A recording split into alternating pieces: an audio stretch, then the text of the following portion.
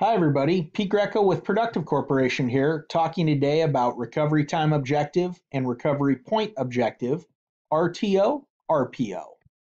Here's a quick look at the agenda. Let's get started.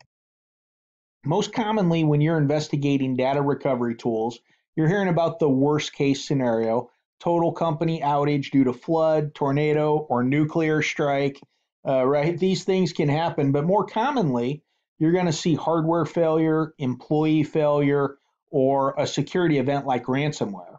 This year alone, there have been many frightening stories about city governments suffering major financial loss from ransomware attacks and costs associated with them outside of paying the ransom, the cost to recover, get servers restored, this kind of stuff.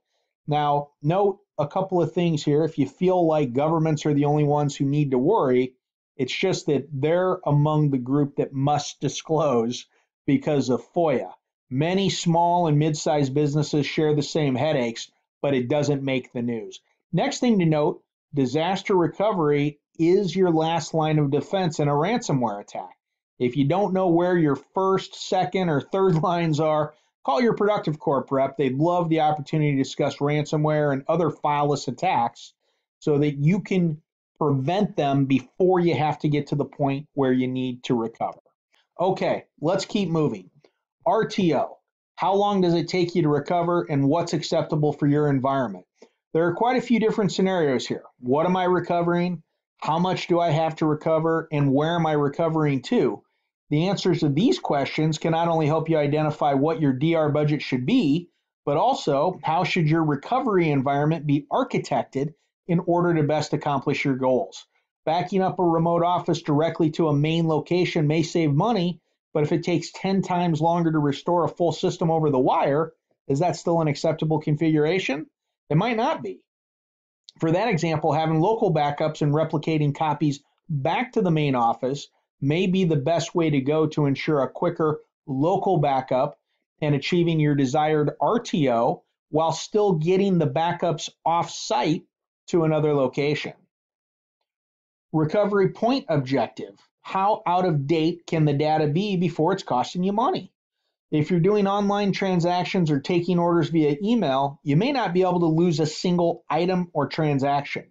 If you had a virtual guest start acting wonky at 3 p.m. and your last backup was from 10 a.m., would that be an issue? In our CRM, so many changes are happening per minute that we wouldn't be able to recreate them if we were more than 10 minutes out of date.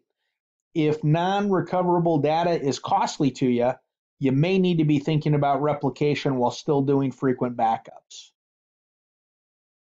This is all stuff we can help you uncover or help you make the business case on if you're trying to improve your budget for your DR environment. If you understand your data, you have a good start in figuring out what the answers to your RTO, RPO questions are. Another down and dirty way to get some baseline numbers is start figuring out the cost of downtime in employee wages. Here's a sample spreadsheet that I put together real quick using averages from 3 different websites, including the Department of Labor, for a typical knowledge worker, right, or white collar worker, maybe you call them. If you're at a law firm or an engineering firm or some other kinds of high wage organizations, these numbers can go way up, as well as the cost of the data itself, right, to create a real long legal contract that maybe took a lawyer and a bunch of paralegals to put together, right? But this can get you started on what you should be allocating for your DR spend, and you can include some additional parameters in here to make this really meet your needs. Now, the easiest thing to do here is call your productive account executive or email us help@productivecorp.com. And let's talk about your specific environment and help you understand what options and features you need to meet your RPO and RTO goals. Thanks for watching.